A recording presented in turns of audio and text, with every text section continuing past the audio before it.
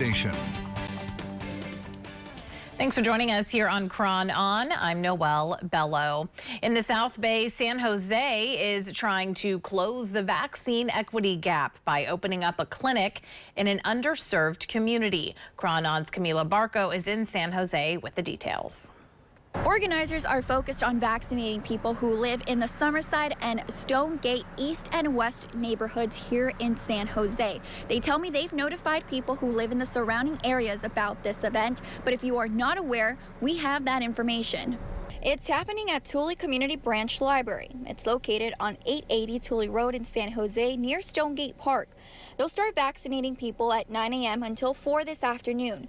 You do not need an appointment, insurance, or proof of immigration status. The clinic will be administering the Johnson & Johnson vaccine. If you are 18 years and older, you are eligible. This is the first city-sponsored vaccine event to be hosted at a San Jose public library.